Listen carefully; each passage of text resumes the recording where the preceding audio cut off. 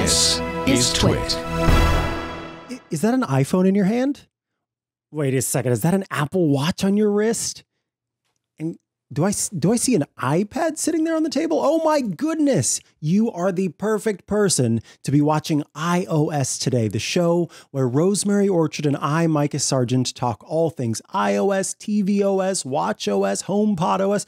It's all the OSs that Apple has on offer, and we show you how to make the most of those gadgets. Just head to twit.tv/iOS to check it out. Now, back in May, we reported the possibility of Apple getting to bed with Globalstar at basically a SAT-based telecom company where they spent about $300 million to finance 13 new satellites for their SOS services. Now, fast forward to September where they released the iPhone 14 and they announced the SOS capabilities, but the service was still on the fritz. Now, Apple put stake in almost a third-tier provider here, Globalstar, which actually lost about $1.5 billion in the last decade, with its stock trading at just the $2 per share. Now, they actually put a lot of stock and stake into this company.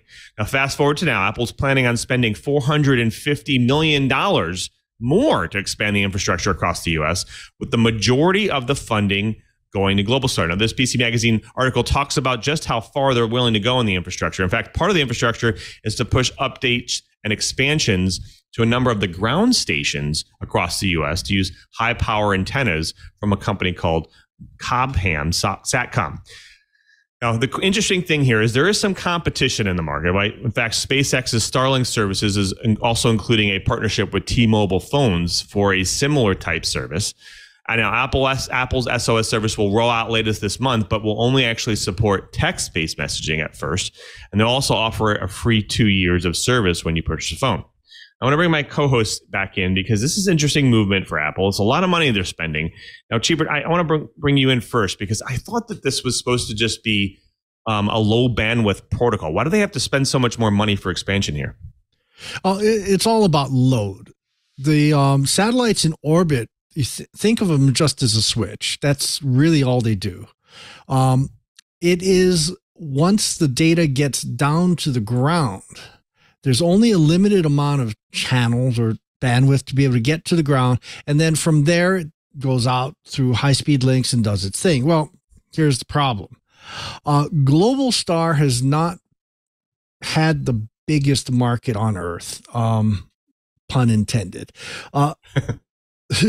I've used Globalstar a lot. In fact, the open source autonomous underwater vehicle project, the plan is to use a relatively inexpensive, about $130, $140 hat that goes onto a Raspberry Pi and allows me to go and send, in this case, in the last time I looked, it was $65 for unlimited number of inbound or outbound messages.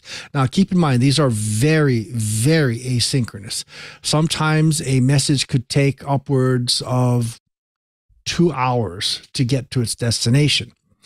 But when I'm just sending updates and, have SMS messages waiting to come inbound, I was just going to go and update mission profiles for the vehicle. Well, their primary customer has been emergencies, hikers, boaters, people like that need to be able to go and send for help no matter where they are. And they don't want to spend the astronomical amount of money for a regular Iridium satellite phone. It's not the cost of the phone that kills you. It's the airtime. Anyway, their other big primary user is food safety. Being able to send updates, along the way in containerized cargo saying, I'm still frozen is a big deal. Now, what Apple's doing is they're dramatically increasing the market with potentially tens or 20 or hundreds of millions of phones all over the world that will be able to stay in touch all the way up to, I remember it goes all the way up to about 5 degrees and 360 degrees. So it doesn't work at the very top and very bottom of the globe. But everywhere else it works. I've actually used Globalstar services in the middle of the Pacific to send tweets while we're doing research out in the middle of the Pacific.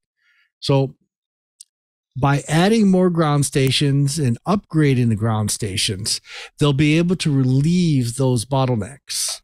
And by having more places to switch to, hopefully the bottlenecks of adding millions of iPhones isn't going to trash the performance of existing scientific and safety users with Globalstar. It's pretty interesting what they're doing here. Curtis, I want to throw this to you because I'm seeing a lot more opportunities across the the market for organizations to use cloud providers, almost democratizing satellite usage like Azure Space, and they're using services like Starlink, and they're partnering with services like Starlink. Now, Apple seems to be going the private route where they're building their own satellite set of constellations there for their particular purpose. It sounds like the wrong way. I feel like they're going the wrong way. Why not just work with Globalstar to offer more infra and platforms so that more organizations can use this and it expands the market going forward? Do you feel like they're going like the really expensive wrong way for this? Well, let's first put something into context. For a company like Apple, with the sheer ton of cash they're sitting on, 450 million is a round-off error. I mean, this is not a huge amount of money for them. If they were going to buy, I don't know, Luxembourg to host their stuff, then that starts being money. This isn't. You have to know that a couple of things are true. One is that Tim Cook was Apple's head of operations. He was the COO before becoming CEO. He is known for his skill and his acumen with finding cost-effective ways to do things. Right. So if Apple is going into their own satellite capabilities, you have to believe that they have looked at that very closely. The other thing is that they do have experience partnering with iCloud. iCloud, by and large, does not sit on Apple servers. It sits on one of the other major providers of cloud storage and cloud systems. So they know exactly what partnering for a major part of the benefit that they provide to customers looks like. Now, I think that what Apple is looking to do is find additional ways to be an advantage to the Apple iPhone customers when, as inevitably will happen, they have to have communications that go across satellite systems. Just as in the early days, iMessage was a closed walled garden. It didn't work well with any other messaging system. Then they added SMS, and now more and more features from iMessage are available regardless of what kind of network and what kind of client the people on the other end of the conversation are using. The same will inevitably happen with satellite. And what I think is going on is that Apple is positioning themselves to make it advantageous to Apple owners and Apple users even after the great democratization happens. Right. It's interesting to see how much money they're putting in. Like you said, it is kind of a small amount, drop in the bucket for them, but I feel like there's obviously something else coming. That's not just an SOS service. It's got to be something else. Obviously, it's going to probably have voice. It's probably going to have data related. Maybe it's a second part of the advantage of having an iPhone. We'll have to see, but we'll have to also see what Starlink is planning with T-Mobile, because this could be something very similar that could be competitive and it almost beats them to market. So we'll have to see how fast they go and how far they will go with it.